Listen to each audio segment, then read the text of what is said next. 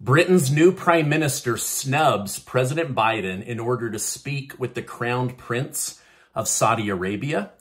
Germany attacks Russia, further pushing the world towards World War III. And the truth about President Biden's maneuver to avoid a last-minute railroad shutdown has been revealed, and many are not happy about it. All of this and more in today's news update. Now, in the past few videos, I've stressed the three big F words: food, fuel, and freedom, all of which seem to be under attack in recent years. If you missed my interview with veteran stock trader Todd Bubba Horwitz from yesterday, please don't miss it. He shares his 44 years of stock trading wisdom, insight about the country, the stock market, and how we're losing our freedoms, so make sure to go watch that video. Now, a new report has just been released from the Fraser Institute on data about economic freedom indexes. This index tracks size of government, legal system, property rights, sound money, freedom to trade internationally, and regulation over 165 different nations. And they released the United States data, and it shows that the United States has gone backwards by decades in freedom, trade, and sound money. Now, after tracking all the data from these 165 nations, the Fraser Institute found the United States, compared to itself, has the same level of money strength and freedom as the United States back in 1980. So we've gone backwards.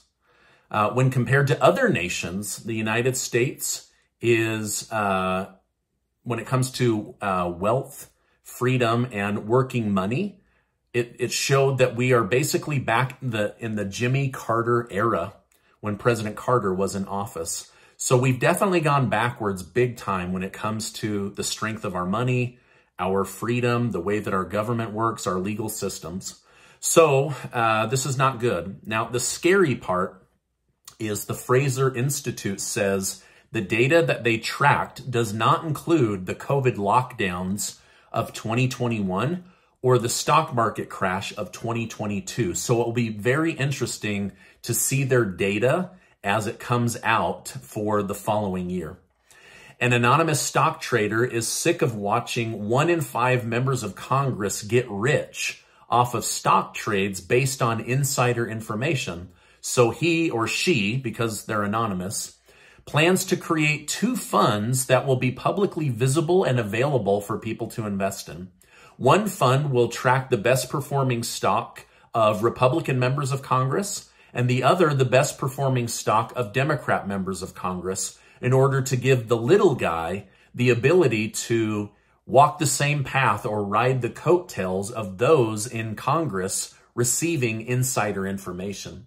For example, it was released today that Democrat Representative Alan Lowenthal's wife sold a large trove of Boeing stock 1 day before it was made public that Boeing was guilty of faulty airline equipment. That stock dropped like a rock, but the Lowenthals didn't lose a dime. Republican John Rose sold between $100,000 to $250,000 of Wells Fargo bank stock just days before the bank was found guilty of opening dummy accounts to boost their annual fee revenue. Now, I have a lot more important news to share with you, but first, a word from today's video sponsor. I want to thank today's video sponsor, HelloFresh. With HelloFresh, you get fresh, pre-portioned ingredients and seasonal recipes delivered right to your doorstep. Casey and I use HelloFresh to make home cooking easy, fun, and affordable. That's why it's America's #1 meal kit. HelloFresh has saved the day several times since our kids have gone back to school. Between work and school, dance and jujitsu, we can forget to go to the grocery store because we're basically full-time taxi drivers after work. But recently, I wondered, what could I make quickly to feed the kids? Then I remembered I had yummy tacos from HelloFresh sitting in my fridge with all of the ingredients and everything I needed. It was easy, delicious, and I didn't hear a single complaint from my kids or my wife. So go to HelloFresh.com and use code Stephen16 to get 16 free meals across 7 boxes and 3 free gifts. That's right, HelloFresh is going to give new customers 16 free meals across 7 boxes and 3 free gifts to try them out for becoming a new customer. All right, now let's get back to today's news update. Well, Germany may have poked the bear in order to avoid citizens freezing this winter. As you know, Russia has stopped all Gazprom gas to most of Europe. The country most affected by Putin's weaponization of energy is the country of Germany. But yesterday, Germany had authorities swarm the property of 3 Russian oil refineries and has taken them over as now state-owned and state-controlled. They are trying to take the oil for the people of Germany. Now, Russia is not happy about this move, as you can imagine, having hundreds of millions or billions of dollars worth of their liquid assets taken over by another country. And they say that they will punish Germany for this brazen act. Now, I don't know what that means, but so far, Putin has found ways to get revenge or extract assets from other countries. So I don't know exactly what we're going to see, as this information has just come out in the last 24 hours. Now, some economists worry this event, or one like it, could kick off World War III, as Russia will not take lightly having its refineries stolen and taken over by a foreign nation. Now, we got a preview of what might happen earlier this summer. Poland and surrounding countries up by Sweden and Finland tried to block Russia's train transport system from delivering Russian goods and services and military supplies. And Russia retaliated and basically choked off these areas with energy and food until they relented. And so many worry that we're going to see something similar to this.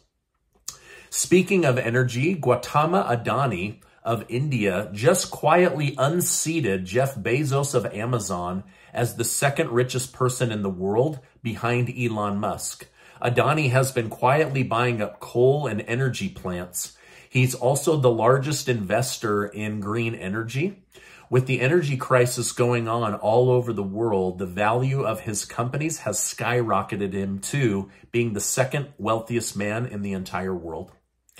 Now, as you know, Xi Jinping of China met with Vladimir Putin of Russia for the first time face-to-face since the COVID lockdowns. Much of what was discussed is not and likely won't be made public. However, what was made public was the Prime Minister of India calling on Putin to stop his provocation of World War III and to basically mend the fence with Ukraine. He said that Putin is upsetting global stability while the world is on the verge of financial collapse, food shortages, and water shortages. Now, Modi of India chastised Putin on the world stage and told him it's time to end the war in Ukraine. He said, "This is not the age of war anymore. It's time to put the two countries on a path towards peace." So I hope that Putin will heed the words of Modi and seek for peace. India has become one of the largest buyers of oil and gas from Russia, so they may have some level of influence. At this point, Russia has little to gain and much to lose by continuing their war in Ukraine. Now, they've made their point about Ukraine joining NATO. I think they've also secured the geographic buffer between Russia and the rest of Europe that Putin wanted for Russia. So hopefully Modi and China can continue to put pressure on Russia to end this war. However, the big worry from the meeting that happened yesterday is the private conversation that took place between Iran, Russia, and China. These groups seek to usurp the United States' power and break up the hegemony of the US dollar as the world reserve currency. Now, gratefully, Saudi Arabia was not part of these private conversations. Saudi Arabia so far has kept their word of accepting only US dollars for oil. And this is what stands between the United States dollar remaining in power and the Chinese yuan skyrocketing in global influence. But now we find out that Saudi Arabia will be having private meetings with the new prime minister of Great Britain, and the United States is being blocked from being a part of that conversation. So I don't know what's going on or why they don't want the United States involved in that conversation, but the prime minister of the United Kingdom and the crown prince of Saudi Arabia will be meeting in order to figure out a relationship going forward. Now, some analysts worry Biden may have just opened a door that will be very hard to close again. As you know, the United States just avoided a railroad strike in the 11th hour, a strike that would have crippled the supply chain and shut down the United States. But what many don't know is that in order to avoid the strike, the White House had to offer $11,000 bonuses to all railroad workers, additional paid days off, and an immediate 25% boost in railroad worker pay. Now, other unions are paying attention, and most unions, as you know, are loyal to the Democrat Party. The Democrat Party is all about unionization and not really about free capital. This is a known thing. This is not political, right? Now, some experts are saying that other unions are going to start demanding, where is our 5-figure bonus? Where is our extra paid time off from the government? Where is our overnight pay increase of 25% from the federal government? So the White House essentially used taxpayer money or borrowed money to buy off these workers and avoid the railroad strike.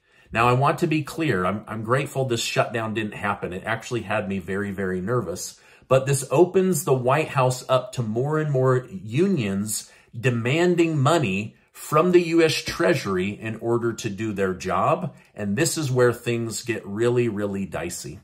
Similar to the student loan debt forgiveness, while I'm happy for those that may receive student loan debt forgiveness if it makes it past the courts, I also know that it angered about 120 million other Americans that don't have student loan debt. So the White House is walking a fine line between saving the country through throwing money at problems and opening new problems that want money to be thrown at it. So it'll be really interesting to see what the ripple effect is over the coming months with the railroad strike, other unions, and the student loan debt situation, and those that did not receive $10,000 to $20,000 of debt forgiveness. Now, while the new Prime Minister of the United Kingdom, Liz Truss, says she won't be speaking with President Biden while he's in the United Kingdom to honor the late Queen, she did say that she wants to have private conversation with the Crown Prince of Saudi Arabia, Mohammed bin Salman. Now, again, it's not really clear why this is happening, but I'm guessing it has to do with oil production for the United Kingdom or possibly accepting the pound versus the US dollar. But either way, these private conversations, I'll try to keep my community in the loop on what goes on with this. I don't believe the United States would try to hurt, I don't believe the United Kingdom would try to hurt the United States because we are now larger than them by several factors, right? 10x, 100x. But it doesn't mean that with this new king put in order and a new prime minister that they won't try to create a better situation with Saudi Arabia and with OPEC. So either way, the media is calling this private meeting very, very suspicious. Now, the line to pay your respect to the late Queen, Queen Elizabeth II, is now 30 hours long, but people seem to be willing to wait it out in order to say their last goodbyes to the Queen of England. The creator of the Phantom of the Opera musical has decided that after 35 years of doing the show, it's time to close down next year.